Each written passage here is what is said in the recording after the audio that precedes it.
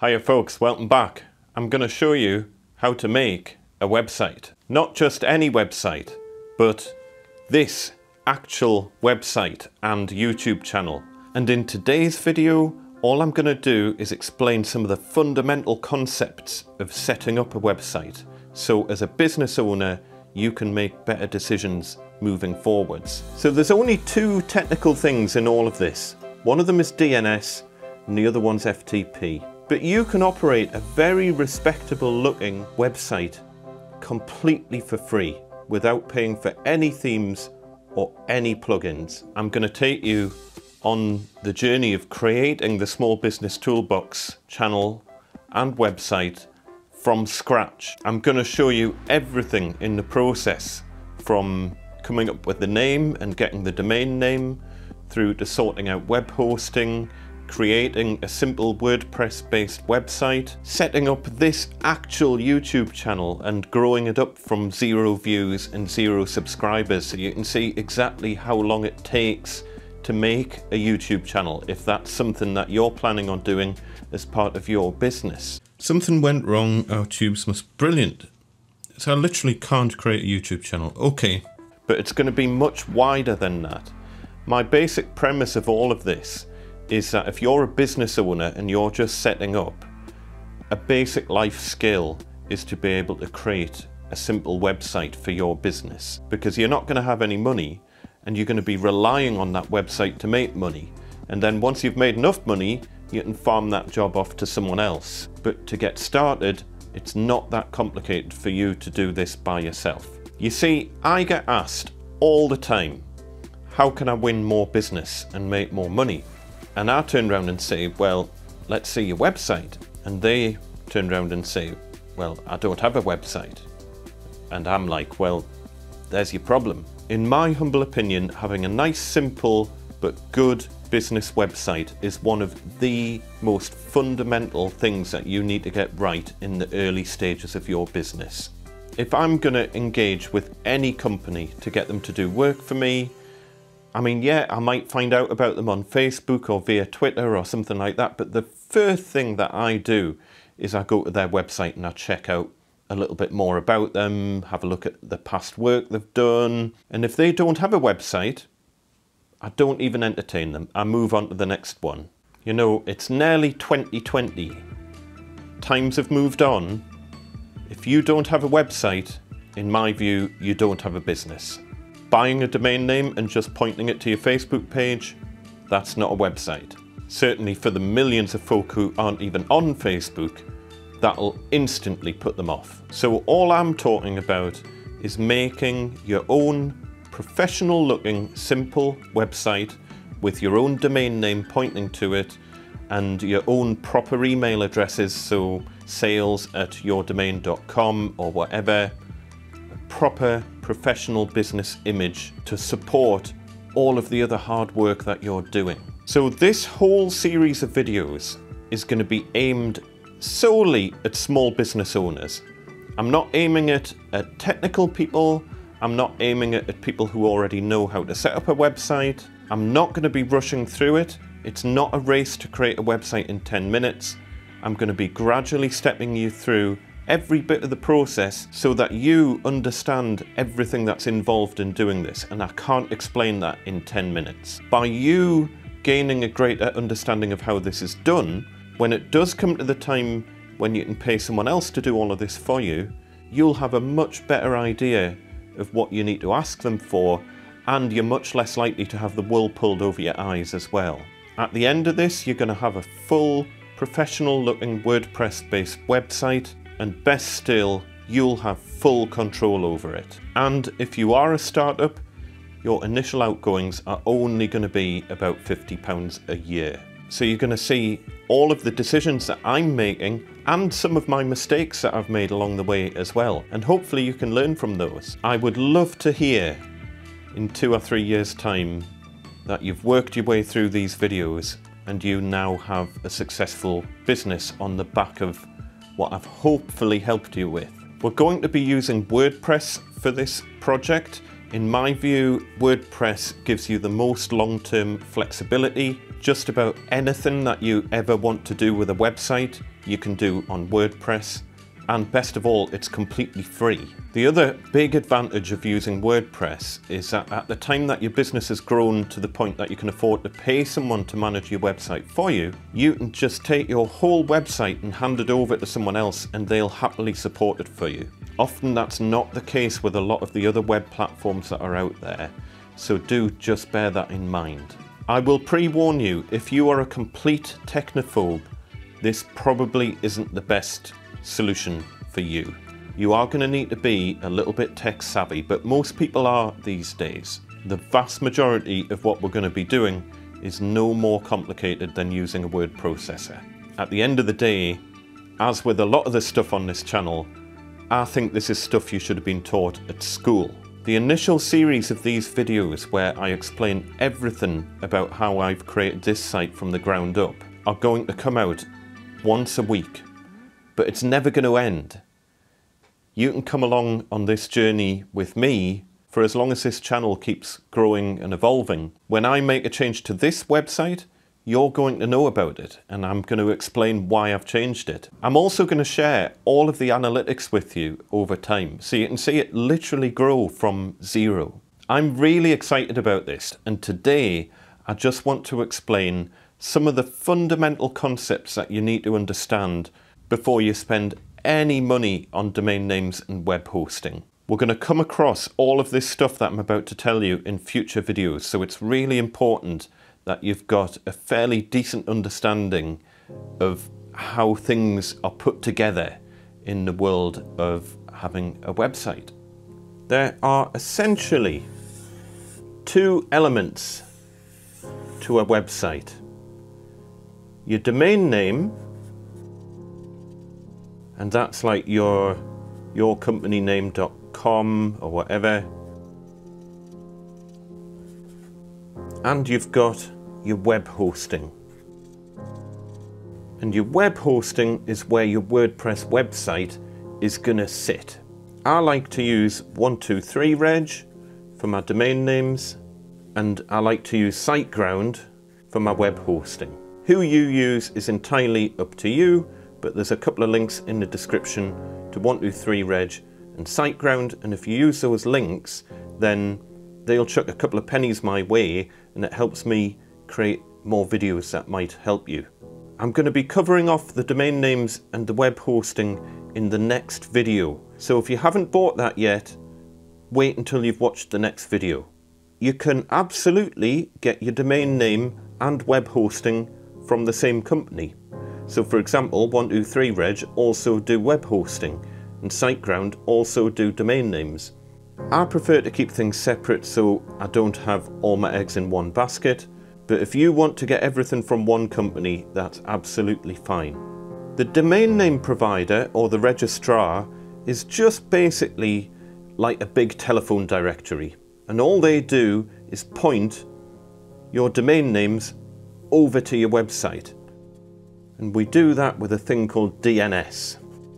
We'll talk about that more in the next part. The job of your web hosting provider is to store all of the files and the databases and everything else that's needed to keep your website running. And they need to keep that running 24/7. A WordPress website is made up of files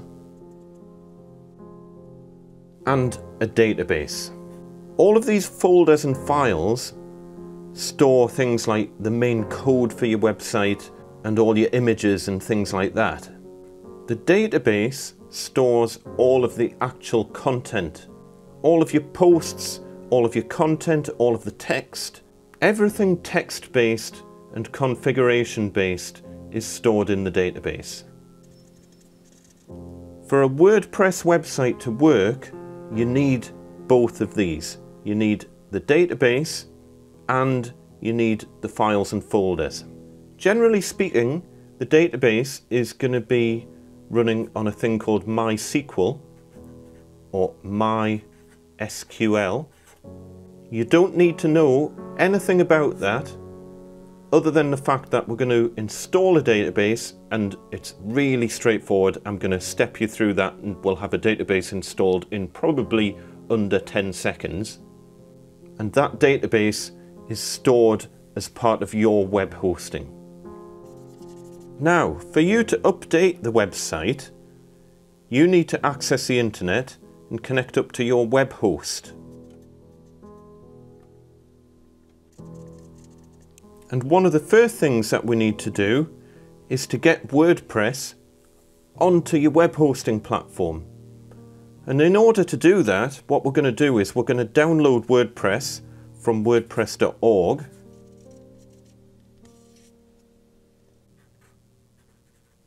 We'll do a little bit of basic configuration to the WordPress thing that we've downloaded, and then we're going to upload it to your web host. And that process of uploading stuff from your computer to your web host, we do using a thing called FTP. We'll talk about that in one of the future videos. As we've briefly mentioned, the job of the domain name provider is dead simple. All they need to do is point your domain names to your web hosting. The job of the web host is a little bit more complicated because they need to keep your website up and running 24/7. They need to physically host all of the files and databases. They look after email, and they're also going to provide all of the backups to back up your website in case there's a problem. And they're going to provide some basic web statistics as well, so that you know how many people have been visiting your website.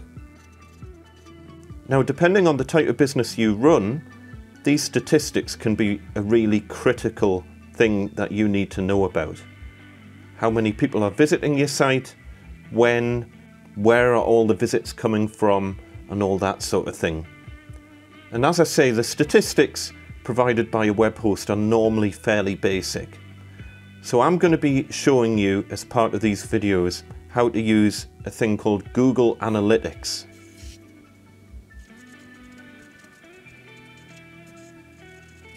And Google Analytics is probably the most popular tool used for more advanced web statistics. So there's only two technical things in all of this. One of them is DNS and the other one's FTP. DNS is used to point your domain names to your web host. FTP is used to transfer files from your computer to your web hosting provider. And we'll cover all of that on future videos. I also want to very quickly touch on the structure of WordPress and how that works. We'll go into that in much more detail later on, but let me just explain some of the fundamental concepts of a WordPress website, because this is a little bit different to how websites used to operate. Your WordPress website will effectively consist of pages and posts. Pages generally consist of static information. So things like your about page, or your product portfolio, or your privacy policy and your terms and conditions. Each one of those will be a separate page, and they can be broken down into a full hierarchy of pages. But then we've got the added benefit of a thing called posts. And posts are really cut out for article-based content. Posts can be put into categories. And although the categories can be given a hierarchy, the posts themselves have no hierarchy information to them whatsoever. But you can use things such as tags to subcategorize all of your articles. Posts are great for things like blog content, news bits of your website, basically anything where you're going to have a time-stamped article, and that list of articles is going to be built on over time. Your website will probably be made of pages and posts. If you only do blog content, you could have a website that only consists of posts. If you only have static information on your site, like a business card type website, then you probably don't need posts at all and you just need a couple of pages. The great thing about a WordPress based website is that to control what your website looks like, we use a thing called themes. WordPress comes with a bunch of free themes, and there's hundreds and hundreds of free themes on the internet that you can download, or as your website develops, you can buy themes. It's not very expensive, but it can turn a really basic looking website into a very, very professional looking website. I'm just going to be showing you free themes. It's completely up to you what themes you use.